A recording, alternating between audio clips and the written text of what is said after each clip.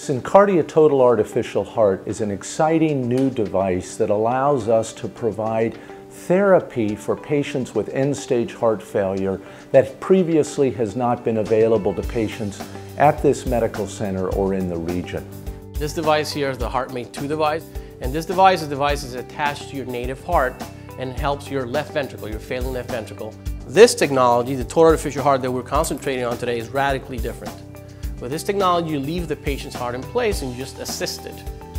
With this technology, you're now replacing the patient's heart, kind of like when you do a heart transplant. You cut the heart out, and then you implant these two polyurethane pumps, the ventricles. They have 4 valves. Our native heart has 4 valves. So we cut the valves out, to which we saw kind of like donut structures with a hole in the middle, and that hole snaps onto each one of these valves, which would be the tricuspid and mitral valve. And then these 2 valves are connected with another tube that looks very similar to this tube to the pulmonary artery and the aorta.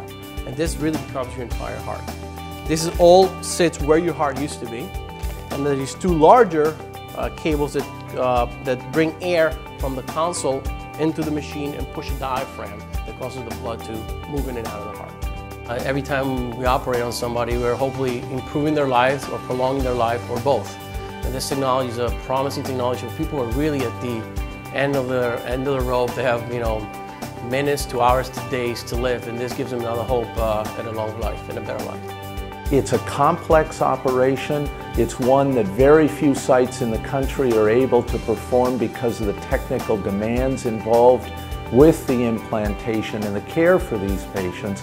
But our team, as witnessed by extraordinary advances that we've made in the last 5 years, this team is prepared to do this level of care for our patients.